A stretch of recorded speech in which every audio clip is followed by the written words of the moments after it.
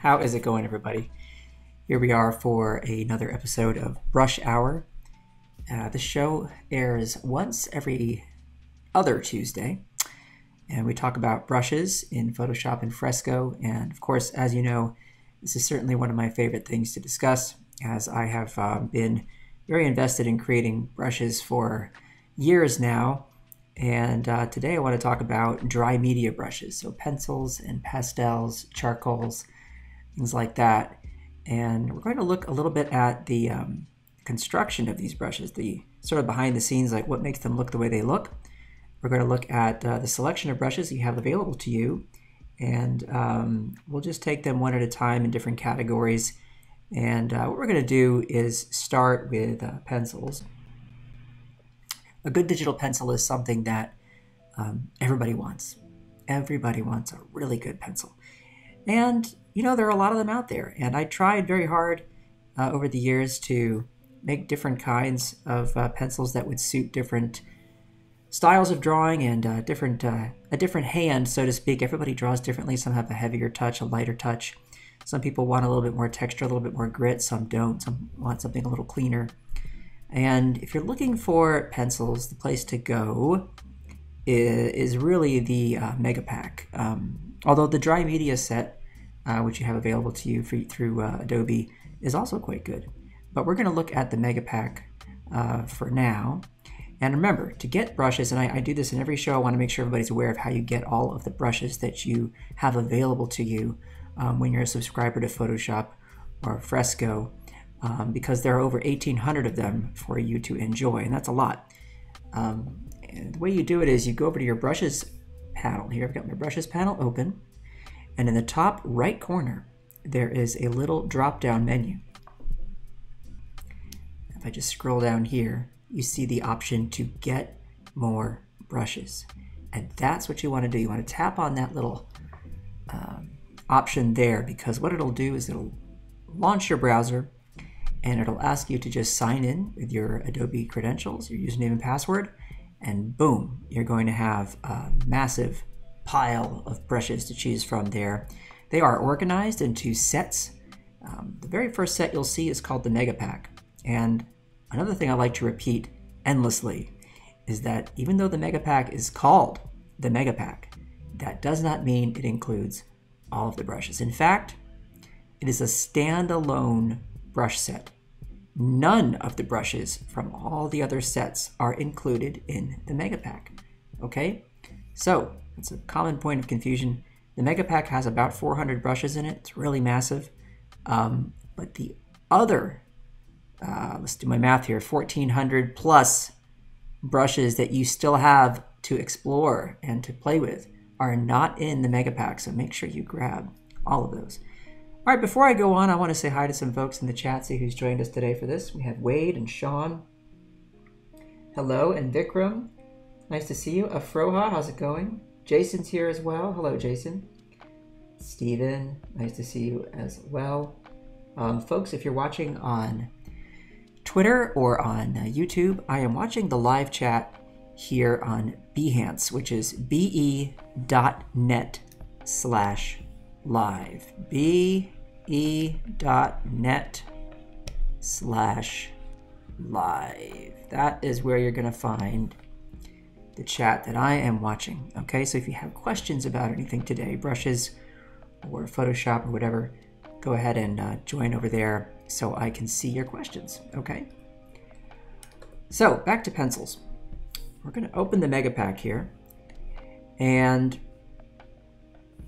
inside of the drawing box is where you're going to find a lot of pencils to play with, starting with the animator pencil. Now, the animator pencil was a version, this is the 2016 version of it. It's an improved version of the original animator pencil, something that came out in 2014 or 15, I believe, and I think may have been the most popular brush I ever made, tied perhaps with Gua Sha Go-Go or Mr. Natural, the inking brush.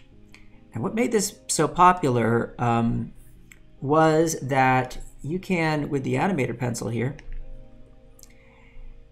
I'm just going to draw a little bit with it. First of all, a lot of control, very nice touch as well. and you can go very, very lightly, very faint, and build up to a very dark value. So in other words, it behaves like a pencil, but there's more to it than that. The Animator pencil takes advantage of stylus tilt. So what is that? Well, what this means is if I'm holding the stylus perpendicular to the drawing tablet surface, in other words, just switch my camera out here for a second so you can see this. Imagine this is my tablet, and if I'm holding my stylus more or less upright, like this, I'm going to use more of the tip of the pencil, just like a real pencil. So I'm going to get fine lines, okay? However, if I'm going to show you this here, I'm going to get finer lines by holding the tip like this. If I tilt it, okay, at an angle and draw with it, I can get fatter lines and I can do shading like this. And that's what people want from a digital pencil. It's nice to be able to do both. Now there's another pencil I created that will allow you to do this, and we'll look at it in a minute. It's called Tilterific. But the Animator pencil, in addition to being able to do this, has a nice built-in texture, a lot of control from light to dark, and that ability, which I just mentioned, to be able to draw fine lines, right? As well as get in there and do some shading. Okay, so let's just take a quick look at how this brush is built so we can understand what makes dry media brushes look like dry media. First and foremost, you have texture. The texture really matters here, and so I've created, dozens of paper textures over the years, and for the Animator pencil, I'm using a texture here, and you'll notice this is important that I've set the mode for the texture to height. Now, with Photoshop textures and how they interact with the brush stamp, one of the cool things that you can do is every texture is technically a grayscale file that Photoshop is going to read.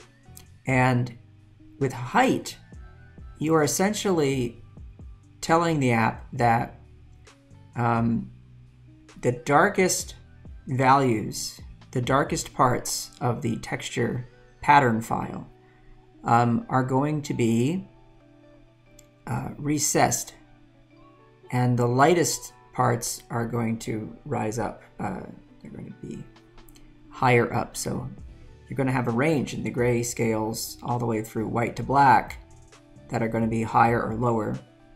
You have to imagine like a three-dimensional surface, like a piece of paper that has some tooth to it. Or I might have gotten that wrong. It might be the opposite. The black, the darkest parts are actually maybe at the top, but now I've forgotten. But in either case, it doesn't matter. What matters is that this means that you can control this because you have a stylus that is pressure sensitive.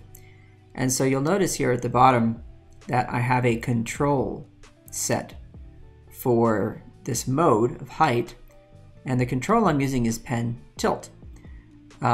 So what I'm saying is that the more I tilt my pencil away from vertical, the more of this paper texture I'm going to get to come through in the mark that I'm making.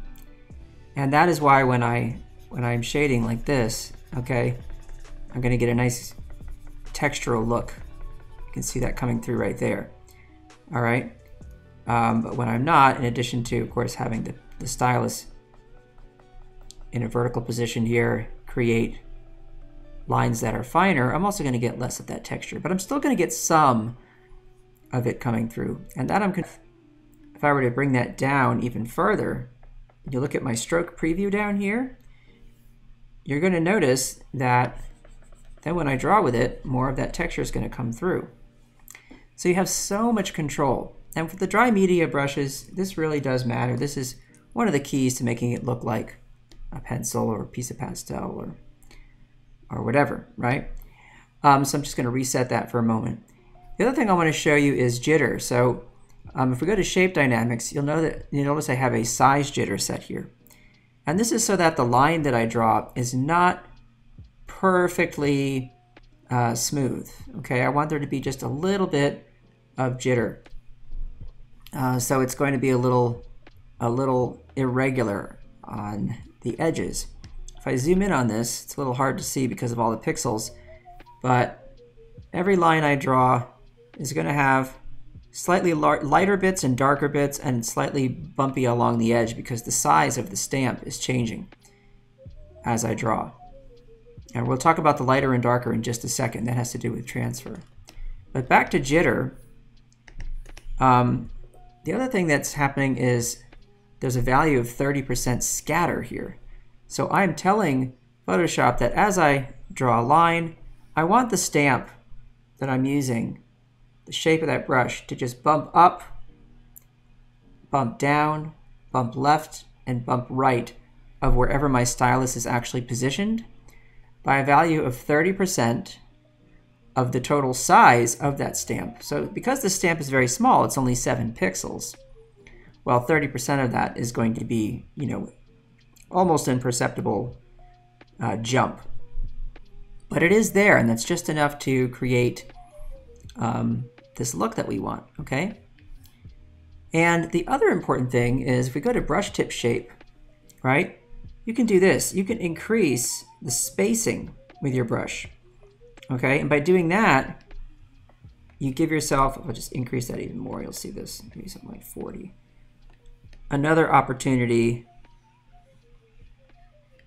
and if I zoom in here, you should be able to see this. Well, it's a little harder to see. I'm going to exaggerate this, but normally I would never do it this far. I'm going to go 100%. See how I'm spacing out the stamp here when I draw with it? If you increase the spacing with your stamp, you can also take advantage of these little changes a bit more because they're going to be more perceptible because the stamps are not piled up right on top of each other, 1 pixel at a time. Instead, you're giving a little bit of space in between them. And that can be very useful. And I'll show you with the pastels, some of them, they take advantage of that as well. Okay? All right, so another thing to note is that the darkness of the stroke, even if I use consistent pressure all the way through, is actually not going to be the same. And this is due to transfer having an opacity jitter. You can add jitter to opacity as well. And for pencils, it's extremely good. So I've got it set to 10 right now. If I were to bump that up to 100, okay, you'll notice a greater difference here. So you can see darker bits and lighter bits throughout that stroke. Okay? So it's a little bit more sort of spotty. And that's done with the opacity jitter. Okay? So that'll make a difference as well. So all these little things going into creating what winds up becoming a believable sort of pencil. Now, one thing we didn't talk about, of course, is the stamp shape. Of course, the stamp is vital. Without it, you wouldn't have anything to draw with. But, you know, with pencils, because they're so small, this one being only 7 pixels, and even if I bump that up to 10, you know, you really can't see the stamp itself. And so if I were to go and just select a completely different shape for the stamp, such as this little guy here, and bring that down to about like 8 or 9 pixels, you know, it's definitely going to be a different mark, but it's still got that pencil look to it because of all the other stuff that we've done to it, right? So one of the ways you can create different pencils for yourself is to play with these settings, the scattering, the texture, transfer, shape dynamics, and so on, okay? And then you can go ahead and start changing up the stamp to see what kinds of marks you can make. So I could go to this guy, knock that back down to about 7 pixels or so, and see what kind of a pencil that makes, right? And I like that one. That's pretty nice. It's a nice stamp for a pencil, right? That one looks pretty good. I'm digging that. I like the look of that one. And so that'll be some of the ways when I want to make new pencils, I'll sometimes play with the stamps and not do too much fiddling with these other settings that I have. And that'll yield some pretty nice results. Okay. So when you're drawing with a pencil in a digital environment, I want you to always keep in mind, and this goes for any medium, that you want to draw in the same way that you would draw on paper with that tool. And I think that when you have that mindset that I am using a pencil, you convince yourself that you're not holding a piece of plastic and drawing on a sheet of glass, it will impact the way you work with that medium. And so if I were drawing with pencil, and let's say I was going to draw like a simple sort of a head, you know, this is what I would be doing. I'm using light pressure, just kind of working out the shape that I want. So these longer strokes that I'm drawing like this, all this kind of stuff, this is how I would draw with the actual object, okay?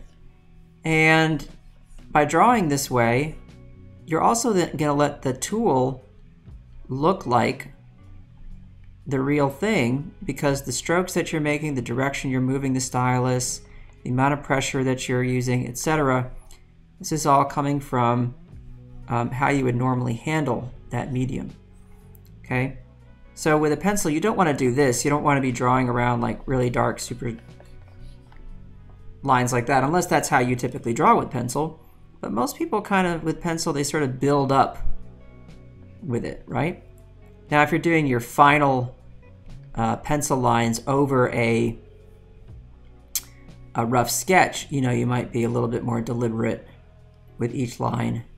And some people have really nice styles they've developed where they do use a clean pencil line for something, and then they use tone and patterns and things inside that line, etc. You know. So, but you can do that too. You can do that digitally, right? But just think about the behavior that you want from the medium and try and really emulate that behavior in a natural way that reflects how you would work with it with the physical materials. It could take some getting used to. It's easier, I will say, I think, for most people to do this if they have a draw on screen device. You know, I'm working on a Wacom Cintiq tablet here right now, so you know, I can see where I'm drawing and my hand is right there where the action's happening, as opposed to if I were drawing on a tablet where my hand is drawing in one location, but I'm looking at a screen elsewhere to see the result, right? That can always be a little harder to get used to. So, but that learning curve is actually shorter than you might think. If you haven't tried it, you'd be surprised how quickly you can adapt. But this feels like how I would draw with pencil, right? And here's something else to note, which is that if I want to erase, okay, well, I want to use an eraser that feels like what I would use with the medium that I'm using as well, okay? And so I would jump over to the erasers in the megapack, for example, and maybe grab like the kneaded eraser or the natural edge or even the basic eraser, or this gradual eraser here. You know, something that is going to give me a result that feels like I'm using a rubber eraser or something I would normally use with, or a plastic eraser, something I would use with pencil. Yeah, you don't want to use just a standard flat round eraser when that isn't going to give you the result that you would get with the physical materials, right? So, things to think about. All right, now, because I have this ability to shade, okay, I can come in here and I can just turn it sideways and I can just add a little bit of tone there along the side of the nose, inside the ocular cavity, under the nose, under that upper lip. Yeah, it feels very natural to do this. And that's what you want. You want the tools to feel like the real thing as much as possible. And that's what I'm going for here. Okay? All right, so there are different kinds of pencils here that you can play around with. And that animator pencil is just one of them, but if you jump on down a ways, you have these HB Pencil Pro to draw with. They have a different feel, different texture. There's a mechanical pencil, which is really fine for nice, sharp lines if you're doing some kind of technical drawing, right? Or just need that beautiful, sharp pencil line. This will still give you a nice range of values too. Okay, so I recommend that for folks who are into that really clean line. If I wanted to come and emphasize the outline here of this face, I could use that mechanical pencil to do that. See? Could be good for people who do comics work as well. Could be a nice tool for you all. There's a non-photo blue pencil, and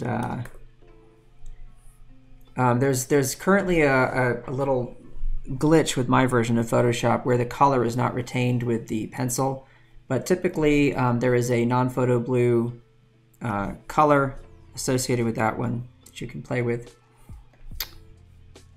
And then you come on down to the perfect pencils. So there's a pencil high res. That's for people who have to do like really big projects, high res projects where they need a pencil line. So if you were going to do something that was poster size, for example, and you wanted the line that you were drawing to look like pencil lines, you're going to print this like super large, then you would use this. So that's always a good thing to note and be aware of. But here you get to the perfect pencils. These are quite popular because they're a little grittier. So for those of you who really like a bit more grit in the line, perfect pencil is your friend. I think you will enjoy that one, and that'll do a good job for you. Let's see if we have any questions here. Yeah, non-photo blue is a classic. True. Bruce is here now. We got Stony. What's up, folks? General Kenobi's here. Folks joining in.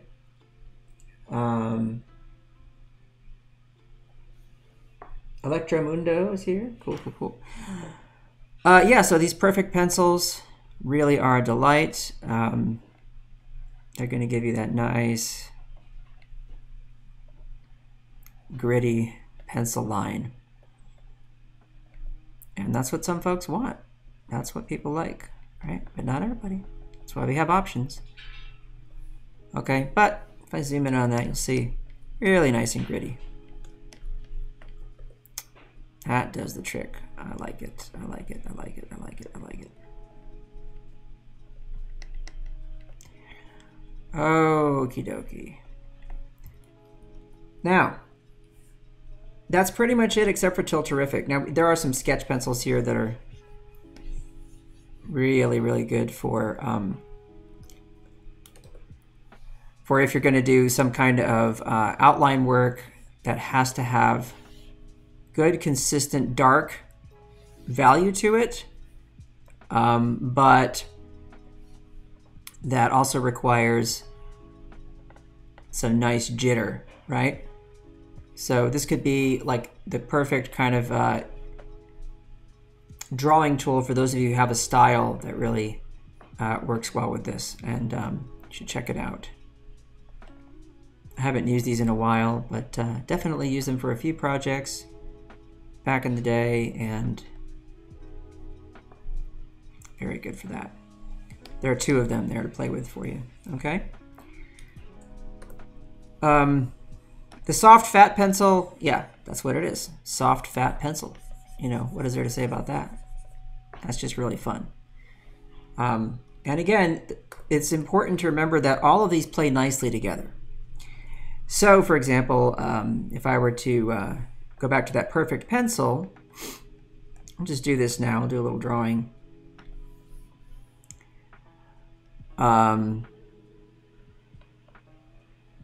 just make a little sort of a head shape here.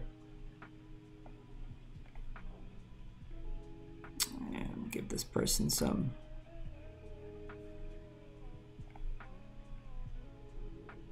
glasses. They're not even the same size. That's okay. What the heck. I'm not going to be too picky, but try and make them close to the same size.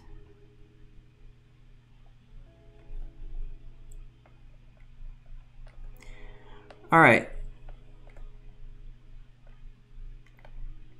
This is just gonna be very cartoony, little tiny ears.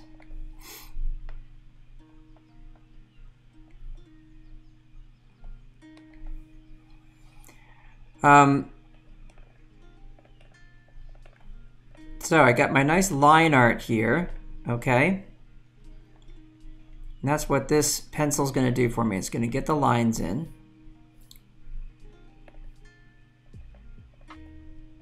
All right, but now let's have some fun. Come over to that soft fat pencil, for example, right? And just add a bit of tone there in the hair, like that. That looks nice. Okay. Add some tone in the glasses there. All right.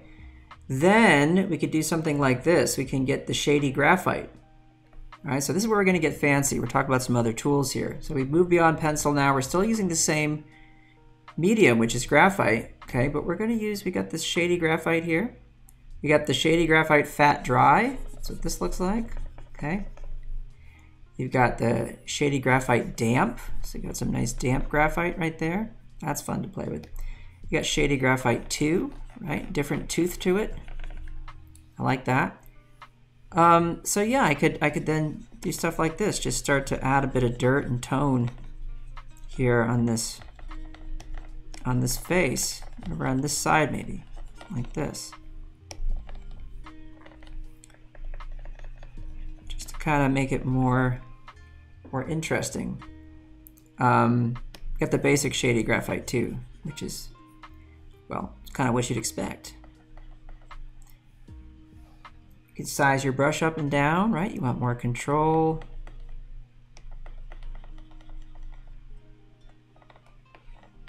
Add sort of like even a sort of core shadow if you want to be weird about this and sort of render it even though it's a cartoony drawing, you know? You could get kind of realistic with your rendering.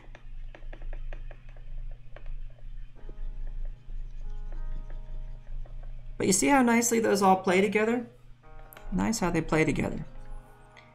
And this is a great opportunity to just jump for a moment over to the topic of smudging, right? And smudging is something you do with dry media. So it's important to be able to use the right tools here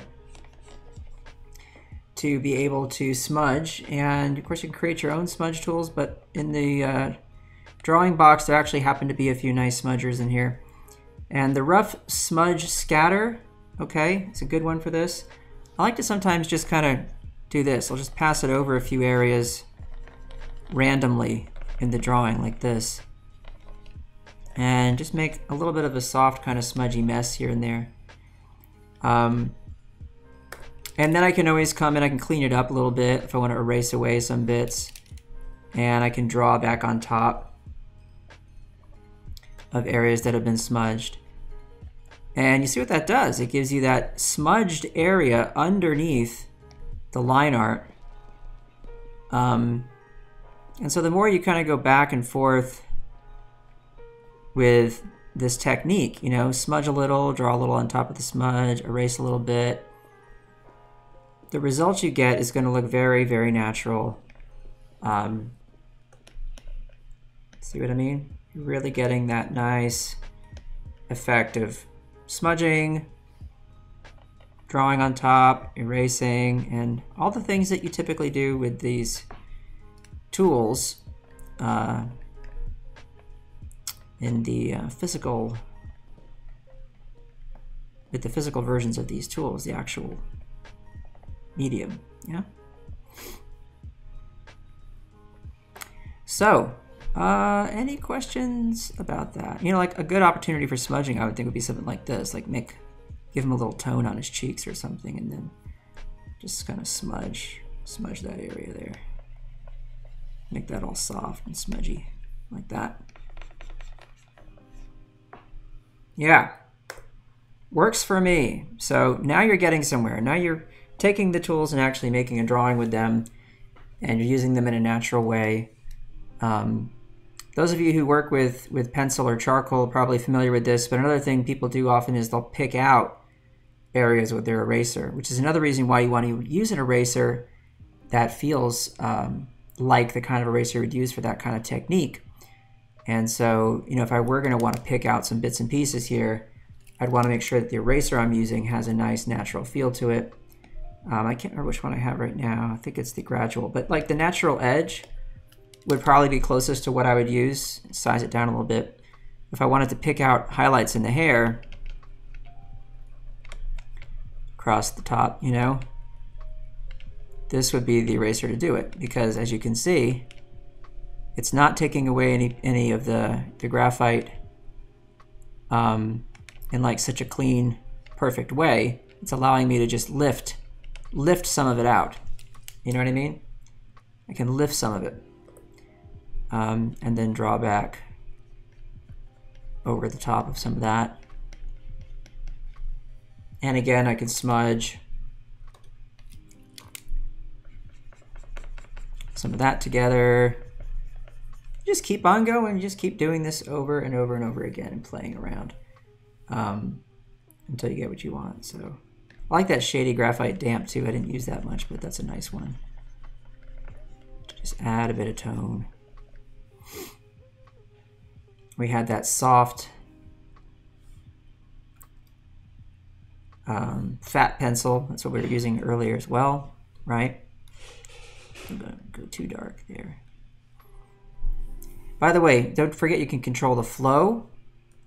Bring that down to like 10%. It's not going to be quite as dark, right? All kinds of stuff you can do. So any questions about what I've just done there? Matthew, you're going to talk about building your own brushes. Yes, I did that at the beginning of the show. Did you? If you've joined late, you can watch the replay. I talked about like the settings for the pencils, for example, like what makes them look like pencils, and so on. So you can watch that back. But if you have another question related to that, and I'm misinterpreting your question, just let me know, and we can talk about it.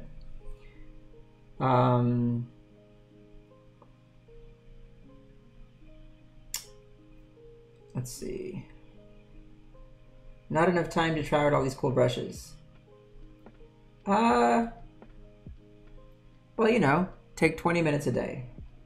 You'll be done in a month.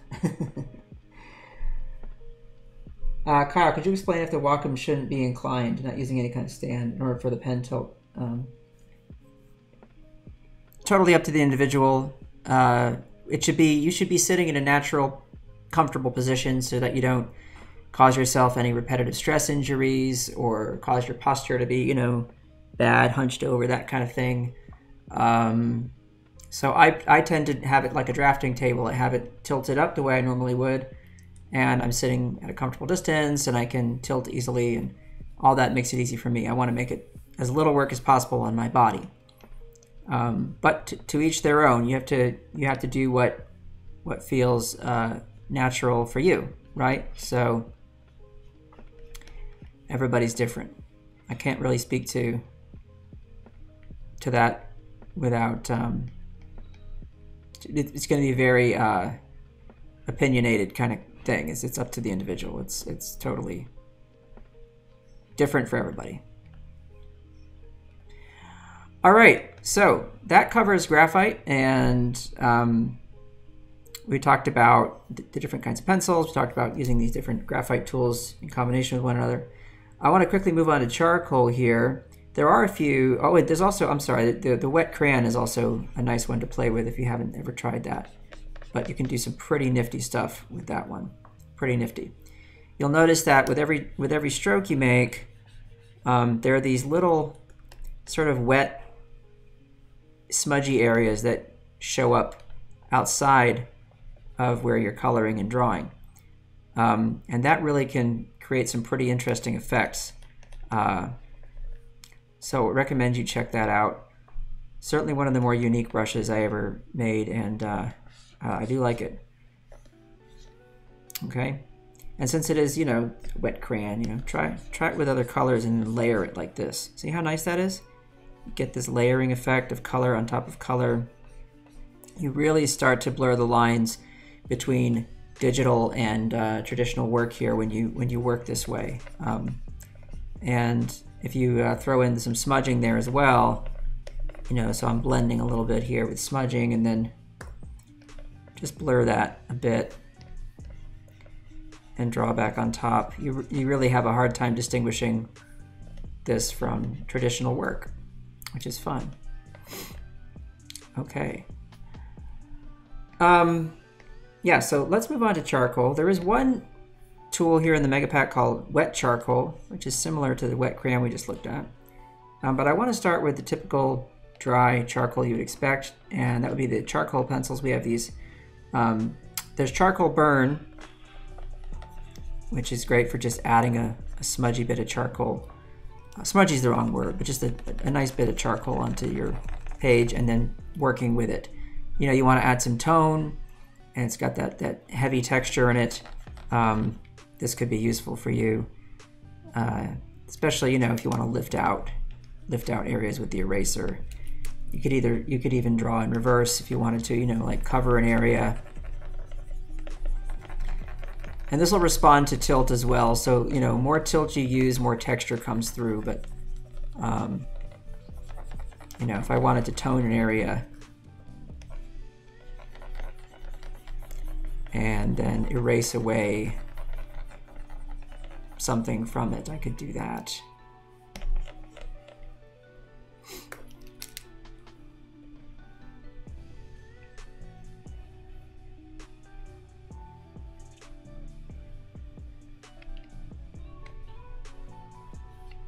Something like that. You could also use the brush in clear mode by holding down the tilde key if you're in a more recent version of Photoshop. Okay, but if you're not, you can come up here to mode, clear, and that'll make any brush you're using into an eraser, right? So that's a handy thing to remember. It's sort of a additive subtractive process here. You know? All right, now, charcoal pencils. There are a bunch of these. We have these charcoal champs, okay? And I believe there are 5 of those. Yes, there are 5. I usually use number 2. It's just the one I use the most for charcoal pencil drawing. And again, if you look at how this brush is built, like we did with the pencils, you'll see, of course, the stamp, which, you know, in this instance, it's a little bit more important because the stamp is going to be more visible, given the fact that our spacing is set to 9%. And we do have a lot more size jitter. The angle jitter, if you notice, is set to 100%. So that stamp is just rotating all over the place, every single instance of it, right? Which is what's giving it that irregular border, okay, and that sort of wonky look when you draw with it. So it's not totally predictable in the least, in fact. And that's good. That's what you want for that kind of thing. You know, you want that line to be unpredictable, but still you have control, right? I still have control. You can get really fine, nice sharp lines with it, okay? But they just have that natural quality to them. There are variations of all of these. So you get number 3, number 4, etc. You'll notice that 4 is a lot more subtle, okay? So if you're looking for a lot of control, you want to get in there and do your detail work with charcoal, go ahead and use number 4. That's gonna do you right there. And number 5 has got its own thing going on. Dark and charcoal-y. Okay, so those are available too. China marker, anybody who's ever used China marker knows what that is. If you draw with those in your life drawing classes, or you just buy them in an art supply store and want to see what they're up to. They're more waxy kind of a pencil that makes a very nice dark line, and the line breaks apart, as you can see here, in and out. And that's just a natural quality of that kind of a brush. Conte crayon is also here. So for those of you looking to do a little life drawing, pardon me, why not do a little sepia Conte crayon drawing, okay?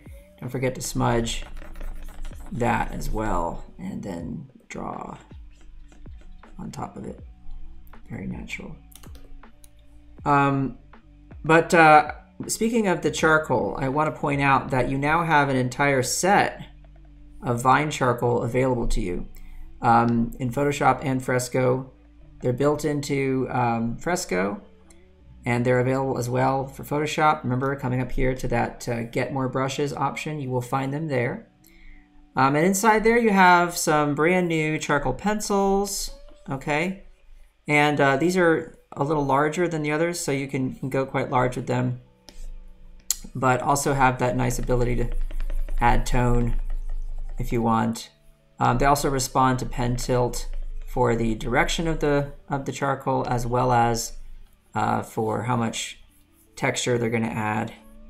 All right, so I recommend you play with those and see how they are.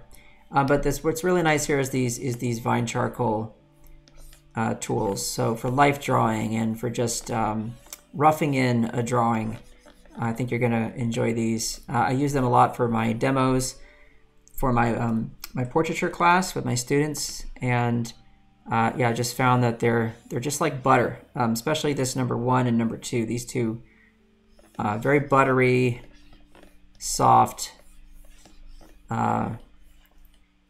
Closest I've come to getting that nice vine charcoal feel in a digital environment. Really nice.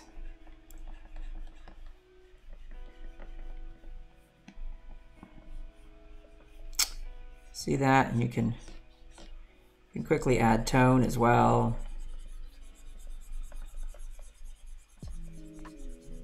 And these are meant for good high-res stuff. So if you got to do some high-res stuff, snag these and play with them. You can always size them down if you want for smaller work, of course. But they are designed for big stuff. That's why their stamp size is, you know, larger. I mean, this is a 70 pixel here, but you can actually size it up. The original stamp size was something more in the vicinity of, I think, 200 pixels or thereabouts. So you can really go large with these and get no pixelization whatsoever, which is great. We like that. We like things not to be pixelated. Okay. Alrighty, so Cody says Conte crayon's the only brush I use. My fave. That's awesome. I didn't know that. Thank you, Cody.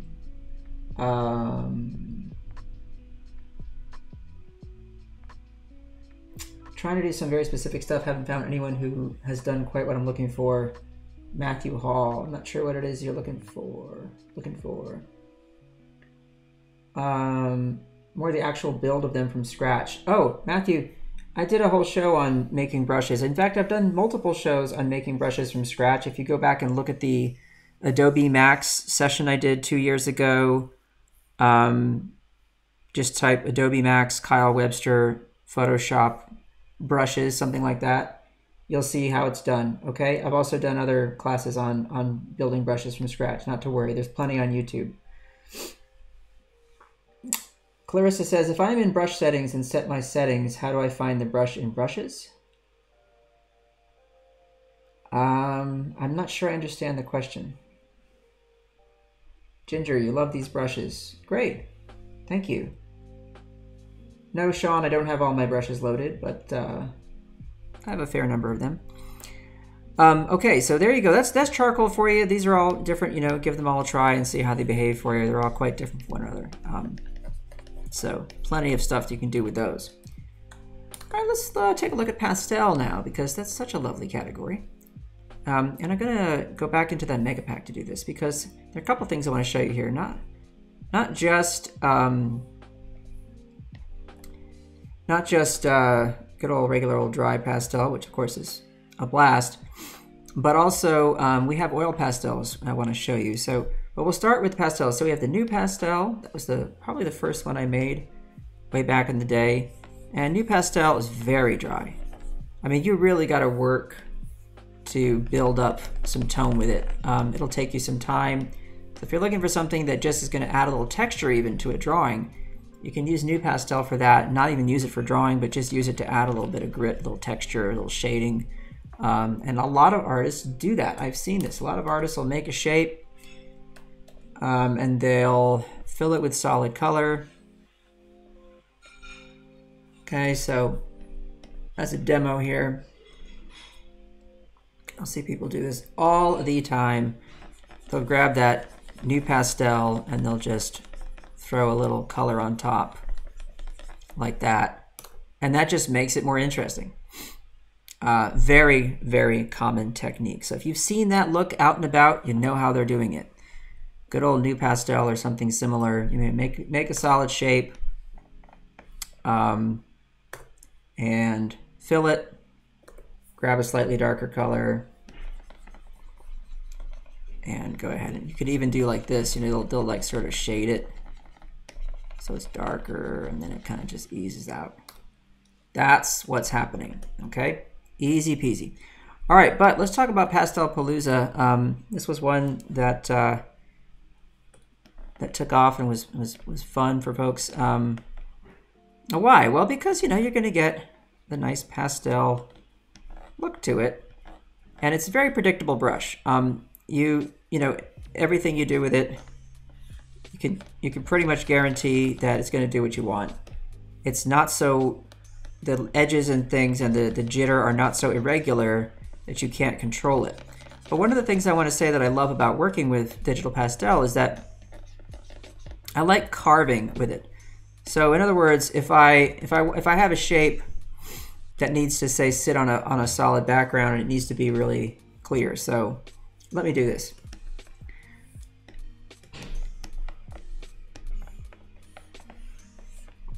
So let's say I have this blue kind of a background color, okay? And then I have this shape that I need to be really clear, okay? Well, what I like about working with pastels is doing this kind of thing, like going back to that background color and just sort of carving out around it, okay? And then I'll take this color again and just sort of dirty up the edges a little bit, like this, okay? Like a little bit of that powder from the pastel just kind of made its way outside of the borders. But that to me is a fun way to work. So it's that, you know, come in here, clean that up, you know? So just constantly doing this back and forth kind of a thing to get exactly what I want. And with the pressure, you know, and repeated strokes in one direction or another, I'm able to do that. I'm able to get exactly what I want to get the edge quality that I want, okay? So lighter pressure, you're gonna get more of that texture coming through. Very basic, very basic. But that's all you need, right? You don't need things to be too sophisticated to get a good result.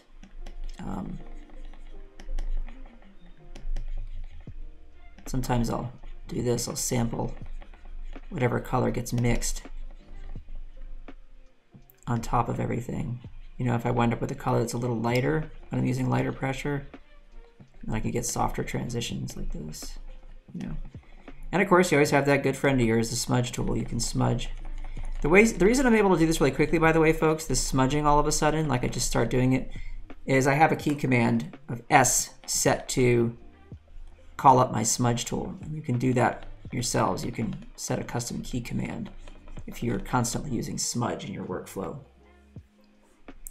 Go to Edit, Keyboard Shortcuts, and when you're in there, you go to your Tools.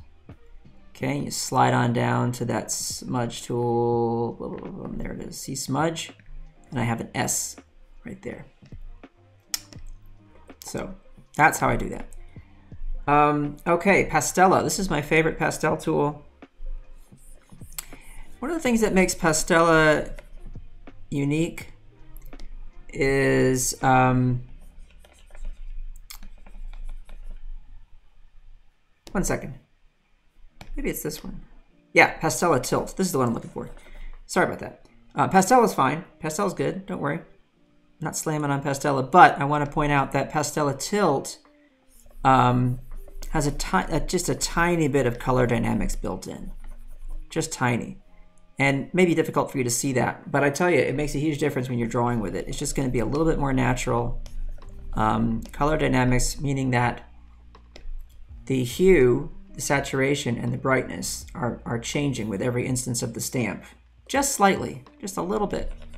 Okay, and it's also good for blending. You know, getting a lighter color, coloring on top, sampling that color, just kind of going from one to the other. This is a really handy thing, and I use this pastel tool probably more than any other. This is the Pastella Tilt. I really like it. It just gives me a look that feels like what I'm after every time.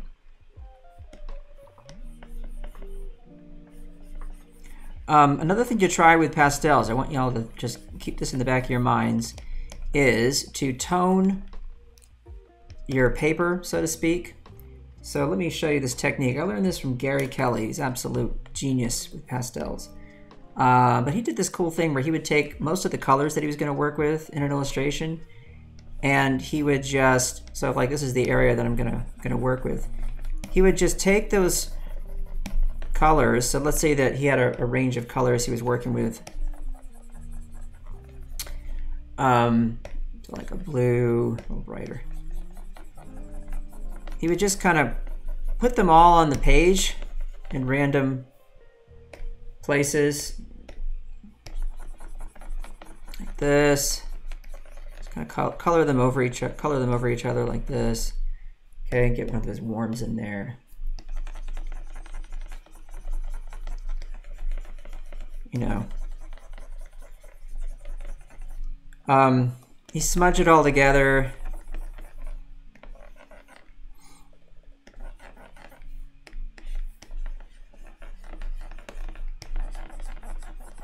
I know this is taking a little while to show you what I mean, but just bear with me here for a second. You kind of smudge it all together like this, and then just like mix it all a bit more, and you get this kind of a neutrally kind of ground for his drawing. And then he would draw on top of that. And what would happen is like all this color would just sort of be sitting there in the background. It would show through whatever he was drawing. So then if I would actually go ahead and use some colors up over the top of this to do a drawing, right?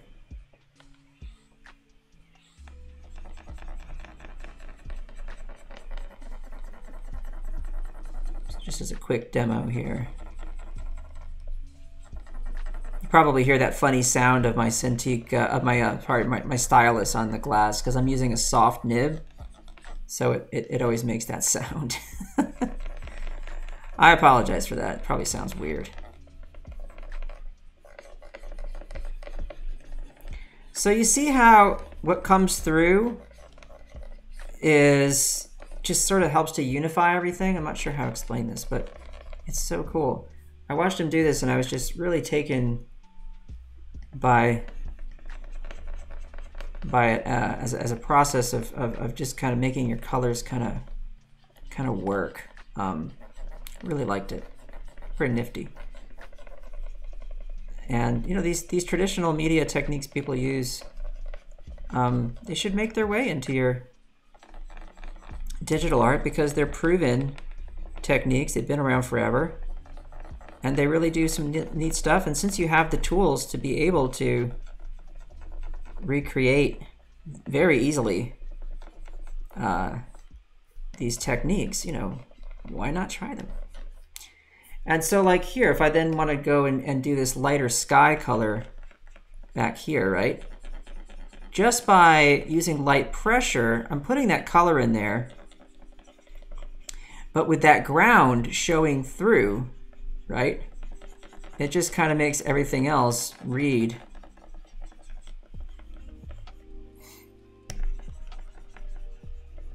in a harmonious sort of way. Does that make sense? Am I making sense, or is this all just mumbo jumbo to you all? See this? Such a cool thing. And I watched him do this on he did a pastel portrait of Frida Kahlo, and it was so gorgeous at the end. And I think everything just sort of held together with that ground poking through. You know, and even if you cover up most of it, you know, you're going to cover it up, but it just does something to the picture. So anyway, check that out. All right, so that's pastel. Now, quickly, oil pastel. Got about 1 second to show you this, but I want to make sure you know it's there. Here you go, oil pastel. Now, why is oil pastel special? Well, I'll show you why. Check this out. Grab another color. That's why, folks. You can blend. You can blend right on the surface with them. And so you absolutely must try those out, okay? There you go. Well, but, you know, hours go really fast when we're playing with brushes. Thanks for hanging out. I'll see you in 2 weeks for another one. Tomorrow is the Draw Along show at 5:30 p.m. Eastern. Hope you'll join me for that. Meantime, take care of yourselves. See you soon.